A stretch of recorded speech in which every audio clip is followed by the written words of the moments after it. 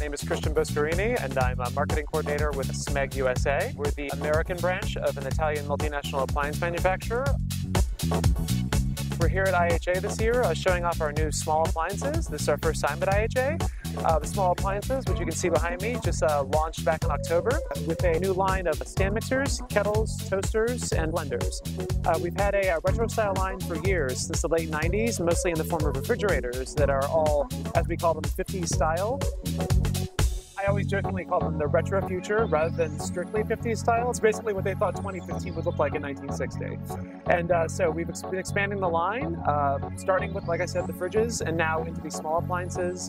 We have these 4-slice toasters, 2-slice toasters. We're going to have a variable kettle at the end of this year. The blenders will launch in July. Another element of the retro line that we're showing off here right now is this, the Victoria, which is a retro style range.